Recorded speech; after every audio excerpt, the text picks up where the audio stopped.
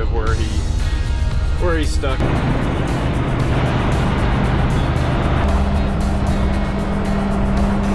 Stay right here. I'm gonna pull forward and then I'm gonna come back here and I'm gonna make sure you get out, but don't go anywhere. Did not wait for me. I didn't say go, I said wait. Come on, baby.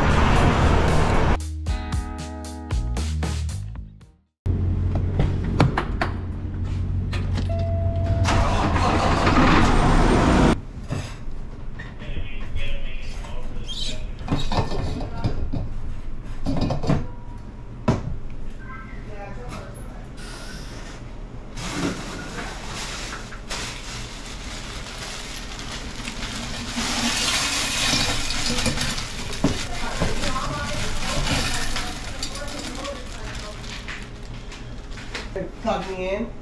Right.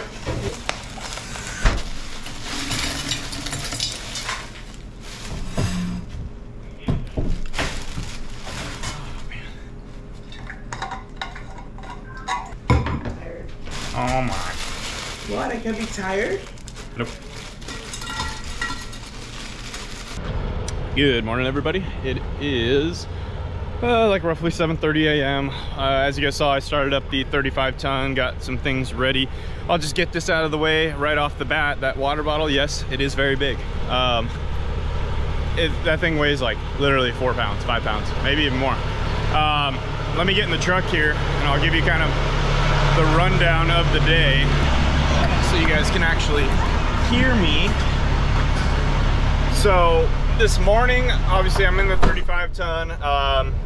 Let me get a shot of Jorge leaving. See Jorge leaving right there. He picked up that in Pasadena for one of our entertainment accounts. They're having a show at the Rose Bowl. If you guys saw on Facebook or Instagram, then you guys could have seen us out there. We took a bunch of loads of staging out to Pasadena in the Rose Bowl. They're having a show. I think it's crap, I can't think of it. Sophie can put in the little headliner picture and some pictures of it. But anyway, he's going to be delivering that back to here in Indio where they store some of that equipment. He basically brought some extra stuff back. I'm in the 35-ton, as I said. I'm going to be heading to Whitewater Rest Area, which is about 30-40 miles from here. We're going to be winching out a truck. I think it's a Kenworth. They got stuck. I did get some pictures of it. It's super simple winch out, so we should be okay with that. Pop that guy out really quick, and then we'll be heading to downtown Palm Springs to pick up a trash truck. And that trash truck's going to the Fontana area. Can't really film much of the trash truck since it's one of our accounts, but I'll try to get some shots that don't really expose who it is, but kind of show you guys what we're doing. And then from there, I don't really know what else is going on other than Tony. We have a new driver, Tony. He's worked for us previously. He went and did something else for a few years, and now he's back into towing. So, but Tony is on his way to Prim, Nevada, picking up some equipment. We have 2 water trucks, a blade, a dozer, and I think that's it. Yeah, 2 water trucks, a blade, and a dozer in Prim, Nevada, coming back to Palm Springs that we're going to be picking up throughout the week today. So I think I might have my hands on one of those loads sometime this week, because the blade or the dozer requires some of either the 3-axle or the Cozad, probably the 3-axle. So anyway, that is what's going on this morning. At least a little glimpse into what's going on this morning. So let's go ahead and pull out of the yard and get moving on this winch out and the tow. Just checking my fuel here. Let's see. Looks like I have 3/4 in one and just under 3/4 in the other. This truck's got some decent sized tanks. We're just going, 100 miles up the road, so we should be okay. All right, let's go ahead and roll. All right, we are here at the westbound Whitewater Rest Area. I'm pretty sure I have an idea of where he's stuck. We have a kind of a regular spot here that they like to get stuck at, so let's go ahead and see if I am right. It's just on the other side of these trucks. Basically, they come in here, they can't find a parking spot at night, and they park on the dirt, and there's kind of like an uneven section of dirt up here that gets them losing traction on one side or the other. It's probably him right up there. There's that spot, and then there is here for whatever reason, and don't ask me why, but they're, I don't know if you guys can tell, that's a bank right there. Trucks will drive up on that bank and park, and yeah, we'll get stuck in that. But yeah, this is our guy right here. So empty trailer. I'll probably just grab the trailer, honestly, and pull him out.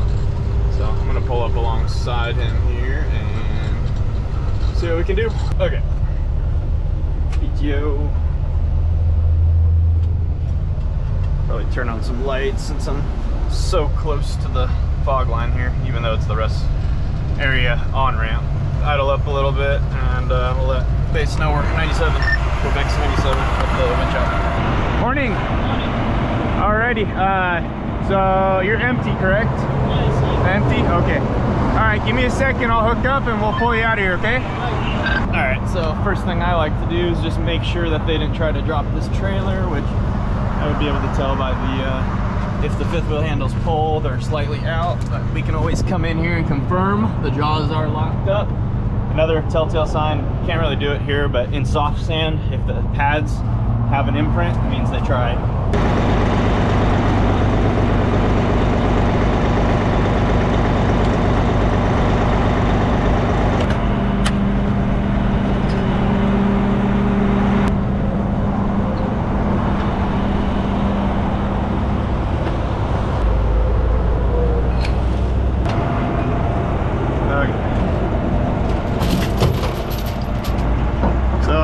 Truck and trailer. Just gonna grab the corner pocket of the trailer. You can do this with loaded ones, but as you guys can see, the angle isn't the greatest. But since it's empty, it'll pop right out.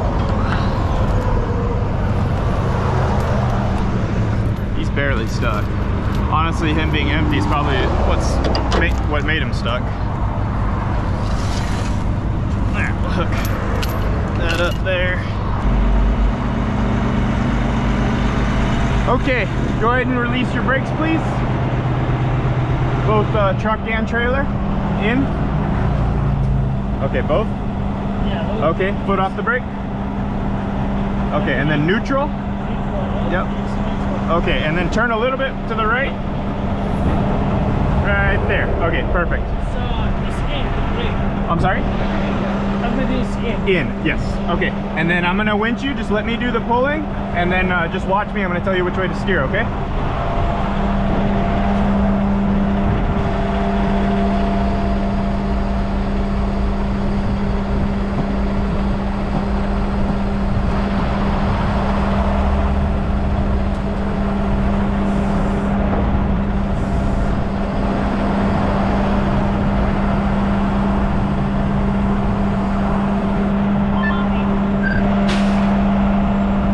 Okay, go ahead and set your brakes. Go ahead and set your brakes.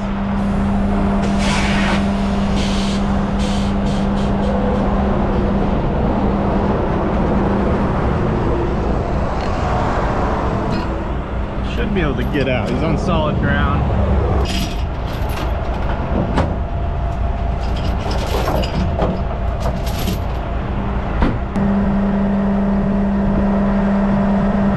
Okay, just stay right here. I'm gonna pull forward and then I'm gonna come back here and I'm gonna make sure you get out, but don't go anywhere. Just wait for me to come back, okay? I always tell them to wait because sometimes it's happened before that they'll try to take off and they'll get stuck again. Whether it be that they turn their wheel too hard or they literally forgot to release their trailer brake and they so that's happened before, so that's why I tell them just wait for me, please. And sometimes they don't even listen to that. Yeah, see, look, he did not wait for me. Did not wait for me. He's gonna get stuck. Mother. I didn't say go, I said wait. Now you guys are stuck again. You mind if I drive, please? I'm gonna try to get it out.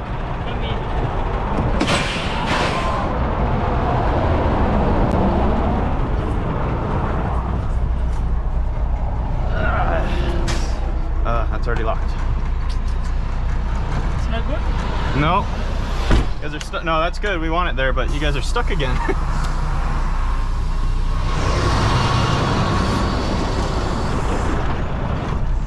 Watch out, buddy. I'm gonna give it some go. Come on, baby.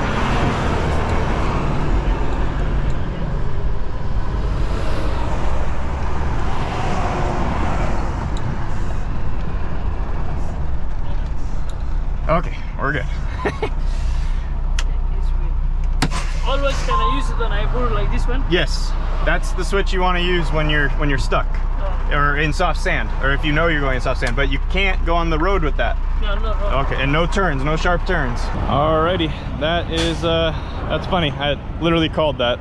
They got themselves stuck. A lot of times it's just knowing how to drive in the dirt too. They had their wheels completely turned and they were going slow. You have your wheels turned, it takes a lot more effort to get out of a hole. So if you straighten up the wheels, lock up the differential, you'll be okay.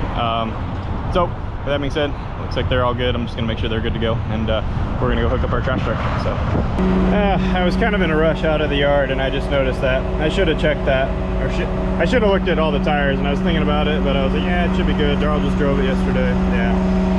So I think I'm gonna have to have Mark come and change that out, because we're not towing this trash truck to Fontana on that. Man, that sucks.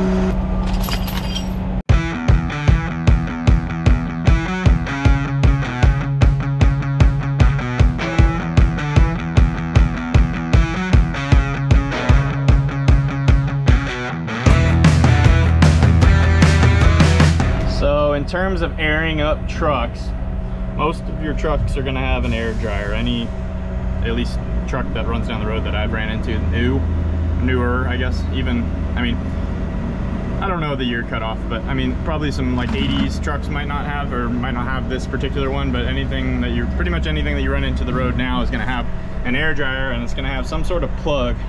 It's either going to be a 9/16 or 11/16 plug.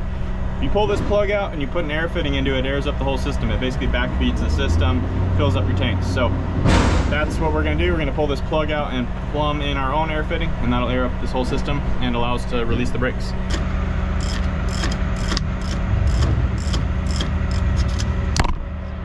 Okay, that's all it is right there. Just a plug. So take a fitting, and we already have specific fittings that we use. This one has a bushing in it that takes it up to that thread pattern, so we'll thread that in. A lot of times I gotta take off my glove to do it. There we go, get it started, glove back on, and we'll just give it a few more twists.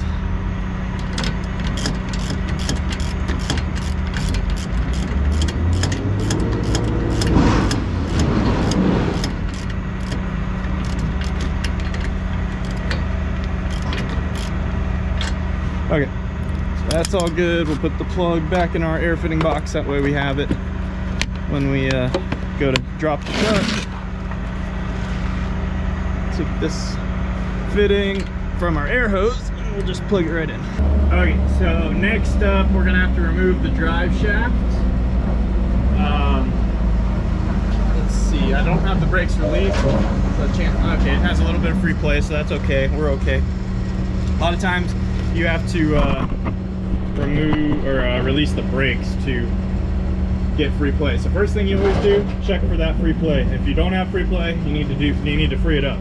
So if you pull it out and it means it's under tension, this thing's gonna fly out and hit you in the face, probably kill you, literally. Okay, so now chances are this is a 1/2 inch. Yeah. So we will take our impact gun, start zipping these away. This is Darrell's impact. It's a Harbor Freight impact. I was skeptical. I'm a Milwaukee guy, but this thing's actually pretty impressive. It puts out some power.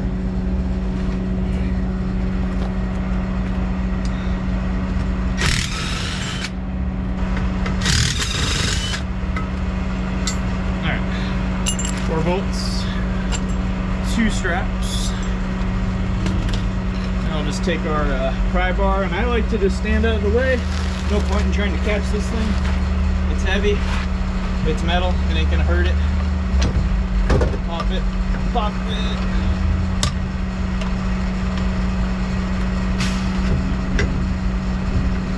Here it comes. Just make sure it doesn't, I was gonna say, make sure it doesn't hit the camera, but it's okay. All right.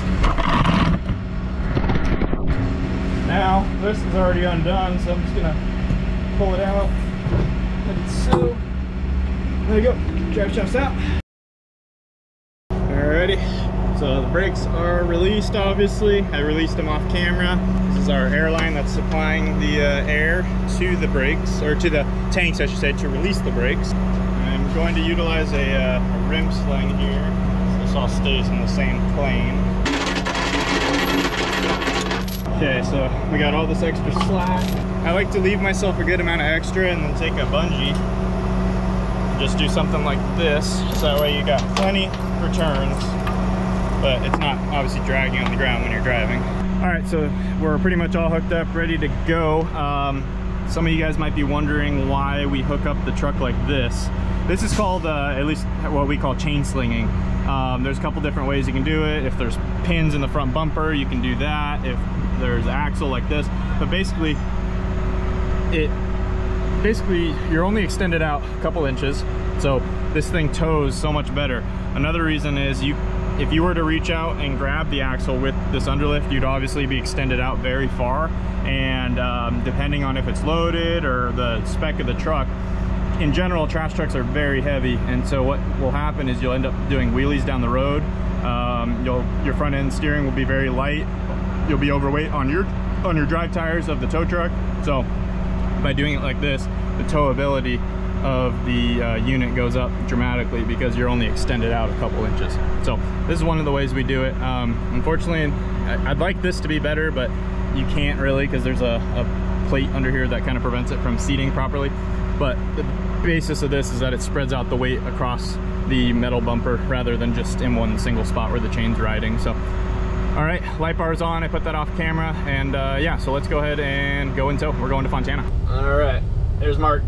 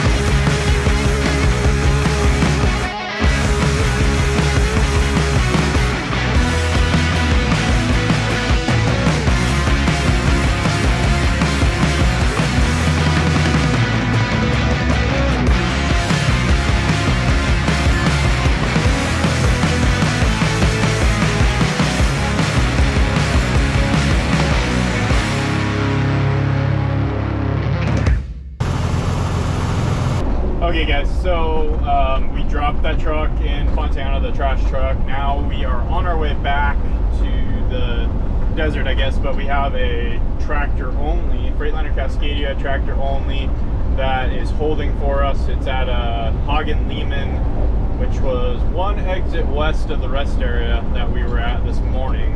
So we're kind of just hightailing it back to the desert so that we can go ahead and hook that up and come back to Fontana, Freightliner of Fontana. So busy day today. Roberto was out all night last night. He took a truck and trailer to Blythe, and so he's been at home sleeping. But yeah, let's go ahead and get this truck. All right, guys, we just backed up to our truck here. I'm gonna go ahead and hook it up because we're right on the white line in a bad spot, but I'll go ahead and probably film the drop off when we're at the dealership in a little more safe spot. So let me hook this up really quick. All right, guys, truck is dropped. We're here in Fontana. I'm just waiting for the guy to show up to pay me. Normally that's not how we do things. When someone says they're gonna pay us in cash, it's kind of under the assumption that they have cash on them.